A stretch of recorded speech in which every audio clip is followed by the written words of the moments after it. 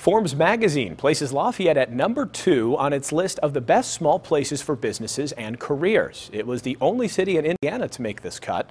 Lafayette was recognized for its improved economic and employment outlook.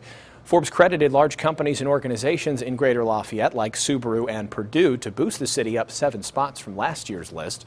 Greater Lafayette Commerce CEO Scott Walker says the ranking will help the community. It's a great ranking of how vibrant the economy is and what a great place this is from a quality of life standpoint too. So it's a great ranking, and I think it should help us in our efforts to attract people to this community so that we continue to grow. The Villages in Central Florida comes in at #1, and Sioux Falls, South Dakota took 3rd place.